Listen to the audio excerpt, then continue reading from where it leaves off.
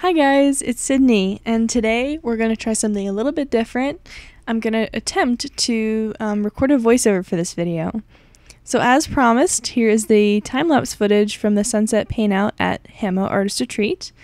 I decided to go this year for 2 days because I was awarded a scholarship, which was really awesome, and I was not expecting that. So Hameau Artist Retreat is at Hameau Farm in Belleville, Pennsylvania. Gonna try not to mess that up. And it is run by the artist Susan Nicholas Gephart, who is amazing. And I just wanted to share this little experience with you guys. If you want to hear more like a review, I guess, of Hameau, I posted several things on my Facebook page, which you guys should check out. But today I wanted to focus on the sunset paint-out because it is the most fun event and also very relaxing. So at Hameau, the sunset paint-out is this big event where live music is played during sunset, and you're in this big open field as the sun's going down, and it is just a gorgeous view. This year and last year, the local musician Richard Sleigh, who I actually know, and I know the family very well, they're awesome.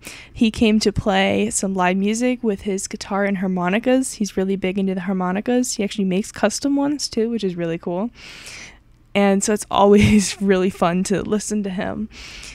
So he was playing live music while we were painting, and for this sunset paint-out, I wanted to do something a little different.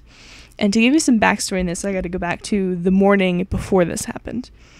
So at Hameau Artist Retreat, there usually is a morning kickstart demo, which Susan usually does in the morning, but sometimes other artists are invited in to do different things. And this year, that specific day, it happened to be Linda Benton McClosky, and I'm hoping I pronounced that right.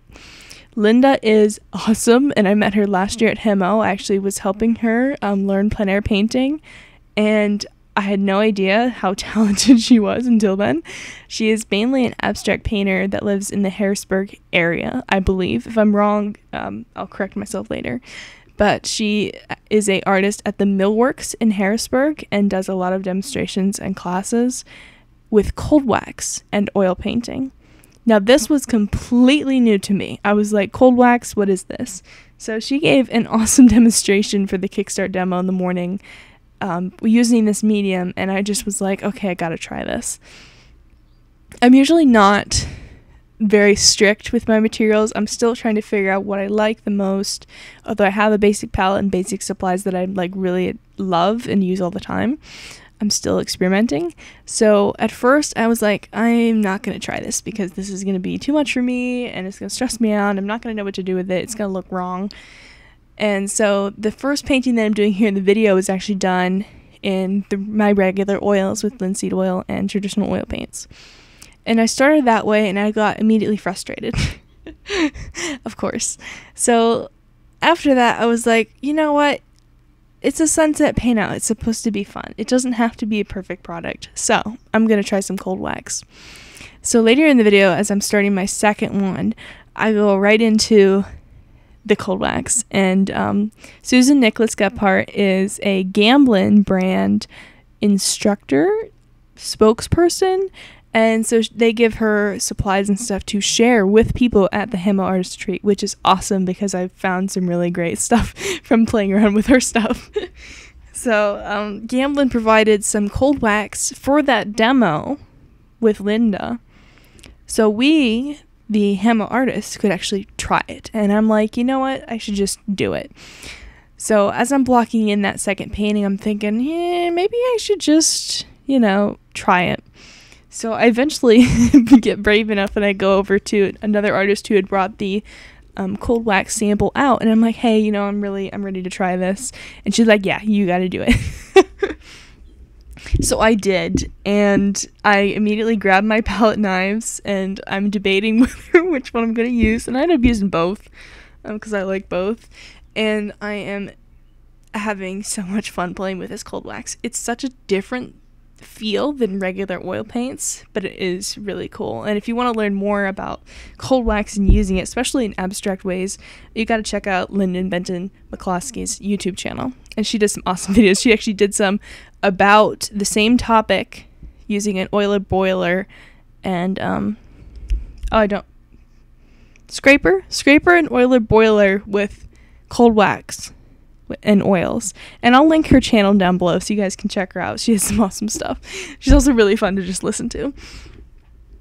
But yeah, thank you, Linda, for doing the demo. That was really fun. And now I'm hooked on another thing. So I was really enjoying loosening up and playing with this medium. It's something I don't usually do, but I'm glad I did. And so as you can see in this one, I went back over the first painting with cold wax and oil mixed, which you can do. It took a little longer to dry, but it did work. And I'm actually really happy with how these paintings turned out, which is very rare, because usually during the sunset paint out, because you only have so much time before the sun goes down and the light changes and everything moves so fast, anything in plein air painting moves fast, but you know what I mean. Usually I get too stressed out and put too much pressure on myself to paint something really quickly that looks amazing, which, come on, doesn't happen. So this time with the cold wax, I found it was a lot more fun, and I told myself, you know, you're just going to play with this cold wax. That was the very first time that I've ever touched cold wax with my palette knife. So I was actually really happy with how this turned out. For never touching it before and not having an idea of how it would act with my paints, I think that it worked really well. But overall, I think that the Hameau Arts Retreat was just a really nice art vacation. I say that all the time. It is my art vacation of the year, and I deeply enjoy it. So if you're ever in Pennsylvania in the fall time or springtime, this was the May retreat, you have to check it out. And I'll leave a link down below to the Hameau page that Susan posts, and the Facebook page if I can find that link, because if you're in the area and you like plein air painting and landscapes and painting animals, like, you have to go at least once. It's a very relaxed setting. The owner of the farm is awesome, and if you ever get a chance to stay for the dinner, that's when things get a little bit, not crazy, but, you know, a lot more fun conversation. There's not much pressure to eat and then go paint. Overall, it's just a really fun experience, and I'm glad that I went. Anyway, I actually attempted to vlog during Hameau, and I have some footage which I think I'm gonna throw together in a video somehow. I'm gonna have to fill in pieces, but that's fine. And so you guys should stay tuned for that. Let me know if you guys enjoy this more casual type video of me talking versus trying to film and talk at the same time.